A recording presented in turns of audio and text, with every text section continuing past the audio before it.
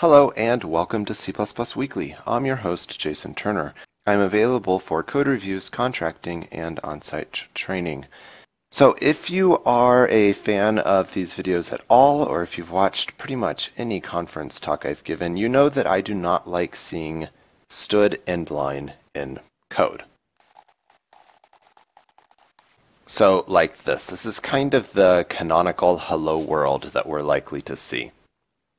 And the idea is that you are sending an endline here, but stood endline does more than just an endline. It is exactly equivalent, defined by the standard, as doing this. So we probably don't need an explicit flush in every single statement that we're doing, and in many cases this can actually cause a significant performance output problem if you are writing a lot of lines to a file and you're putting a flush at the end of each line that you are writing to this file. That's generally not actually what you want to do. So, as you probably know, I advocate this. It is much more readable and it is more succinct for our Hello World example for I/O streams. But that's not the exact point of this video.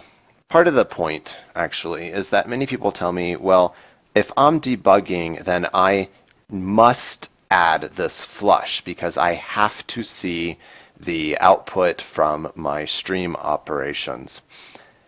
And I also have had a couple of people complain that if you don't put the flush here, that you're not going to see the output from your program because the buffer doesn't get flushed when your executable exits.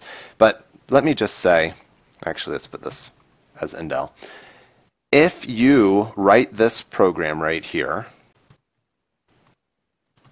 with a \n in here saying I want to write a new line, and your operating system is not showing you hello world because for some reason the buffer didn't get written when the executable exited, you need a new operating system.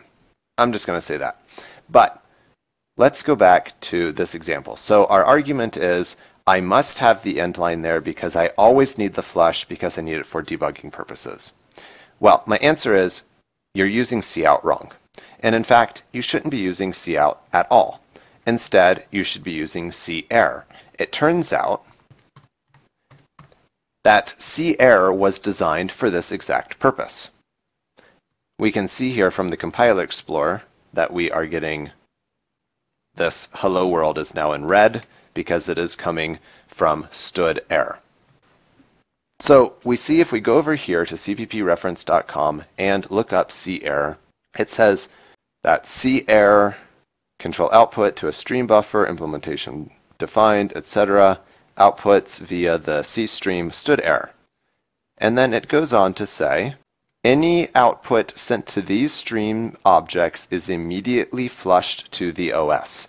This is the entire reason stood cerr exists, so that we have a method of sending unbuffered output to the operating system so that we can do this kind of thing and we never need to explicitly say endline. Basically, it really should never be in your code.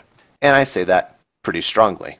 If you want to write to the standard error stream, but don't want to have this unbuffered behavior for some reason, like you're just doing normal logging or something and you're not trying to track down a specific bug, there is also clog, which I don't believe I've ever actually seen used in real code.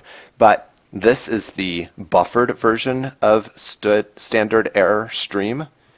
cerr is the unbuffered version of standard error stream, and cout is the buffered version of standard out stream.